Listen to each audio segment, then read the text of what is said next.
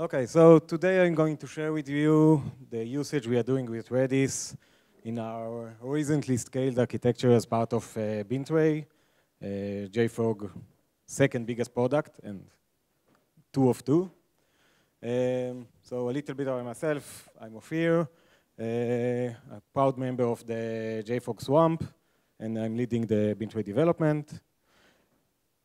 A little bit about Bintray. So Bintray is a leading distribution platform in the world. We support distribution of binaries, basically. We support distribution of Maven, Debian, RPM, Docker, NuGet, and a lot of other binary formats. Basically, you used to say that it's a little bit like GitHub for binaries, but we stopped to say that because now it's much bigger than that. We use CDN for fast downloads, so our clients can download very, very fast their binaries. This is a huge advantage from our clients. And Bintray is spread around the world, which is a constant challenge to horizontally distributed. Some numbers. In Bintray, we served around 300,000 software packages. And last month, at least, we had 9,000 million downloads a month. If you do the math, you can see that each second we have more than hundreds of downloads. And each month, this number is almost double itself. So our scaling is always a challenge. Our architecture needs to horizontally scale all the time. And it's built to be like that. And Redis is naturally a key factor in that architecture. So some of the clients of Bintray that causing these big numbers to grow all the time. So this is part of our paying customers. You can identify some of the names. But actually, these are not the ones that create the majority of the load. Actually, the open source clients, which ironically doesn't actually pay for the software, for the service, create the majority of the load. So you can, like Apache, Homebrew, or Android, or Gradle are using Bintray for distribution. And not a lot of people know that. But each time like you build something with Gradle, which basically every Android developer around the world you actually hit Bintray because it's going to JCenter, which is a Bintray repository, to get all the dependencies. Naturally, there's a lot of Android developers around the world, which makes our load jump every month. And we are happy about it. This all led to the conclusion that basically that big number is just our starting point. Bintray cannot be down. Our entire architecture is built around that fact. If Bintray is even slow, you can monitor Bintray basically from Twitter.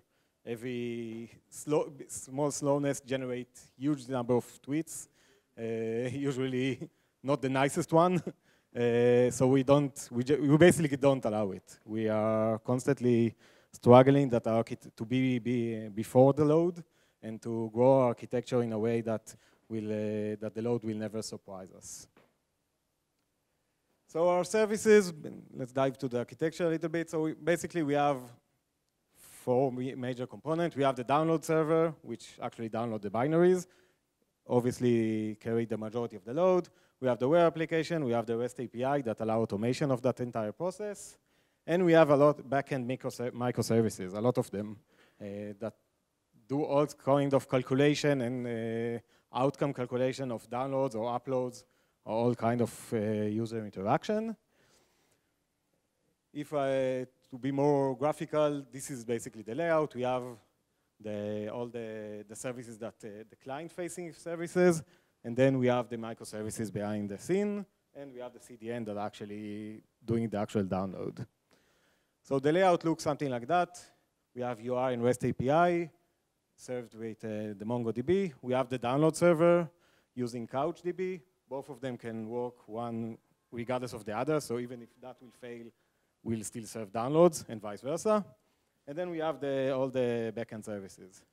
The big question mark is what we have in the middle, because this is synchronous naturally to the user operation. This is async processes, and we were looking for something to work between them. The requirement from that big question mark is, first of all, no single point of failure. We can't allow that. Second of all, we need the true distribution. there's not much point to have multiple microservices if you don't distribute the load among them. Our use case, we need quiet period. The meaning of quiet period is like there's a lot of operation in the system that just need to bundle together. So a single user operation, if it is like uploading 6 files, each one of them generate a kind of an index calculation. We prefer or we demand that these 6 will happen together.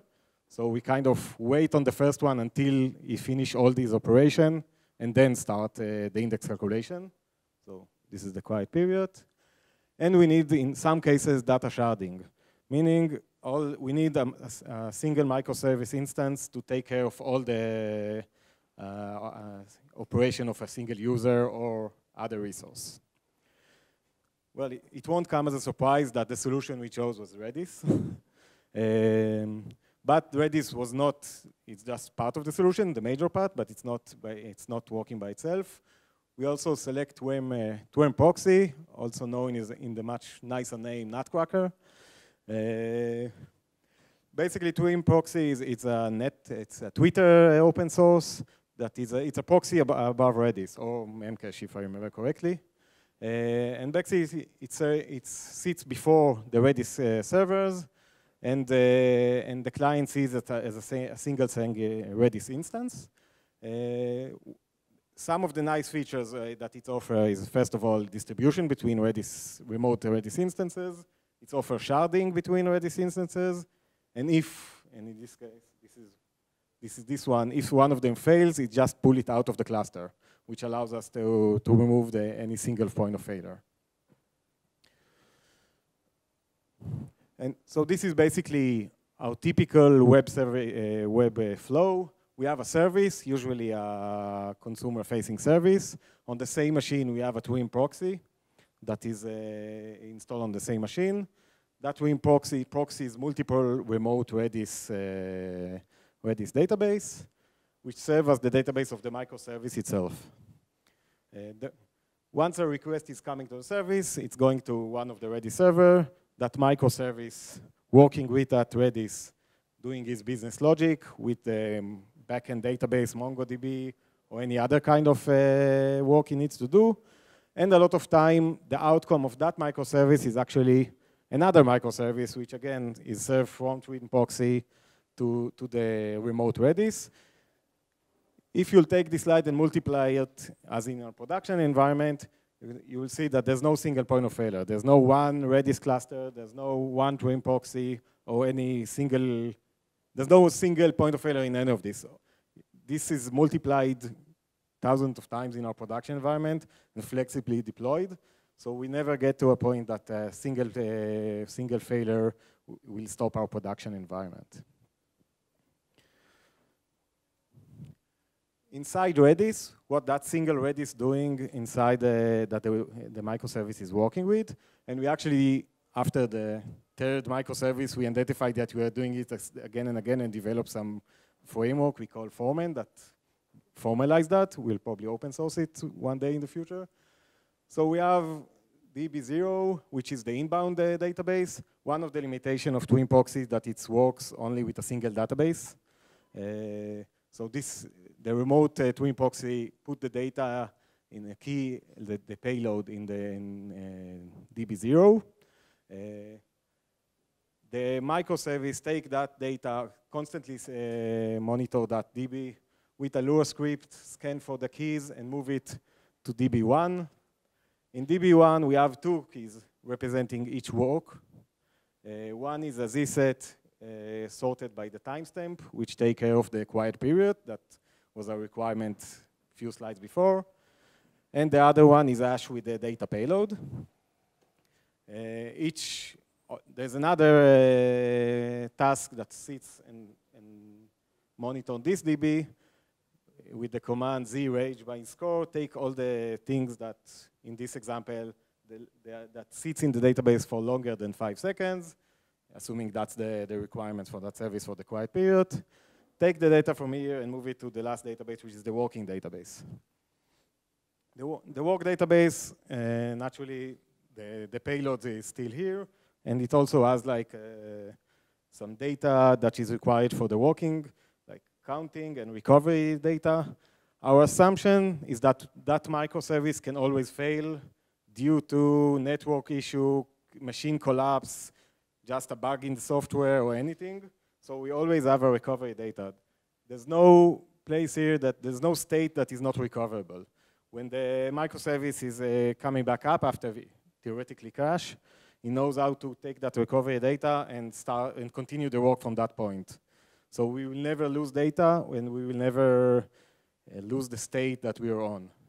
This is a critical part of our system because a lot of the data that is passing is non-recoverable, like download statistics, or any kind of specific download information cannot be recoverable. The operation already done.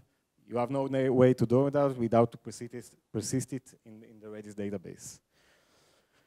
So basically, every one of our microservices use that structure. Naturally, the payload is different from every operation, and this is how we formalize the work. Now, Bintray is both serving is a Docker registry for our clients, but it's also provisioned in production using Docker itself. And this, actually, when we started doing that a few months ago in production, we found out that it's a perfect fit for our use case. So basically, each one of our service pods is Kubernetes Docker term, which describe a working unit, basically. So each one of our service pod contains a microservice, which is a container by itself. The Redis itself runs as a container, and the outbound Twemproxy, which is also another container. These three containers together are self-sustained service pod that can provision using Kubernetes, and you can define the Kubernetes all the, like, how many instances of that service pod you want in production, and always have redundancy, and how many you want in each availability zone, time zone. We run on multiple cloud providers, so you can define in tags how many how many instances of that pod you want in each one of the provider. And the way it works from us, because our cycle is super short from development to production.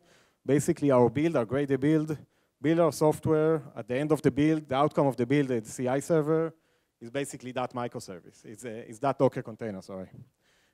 So the graded build the jar. We are Java Groovy base.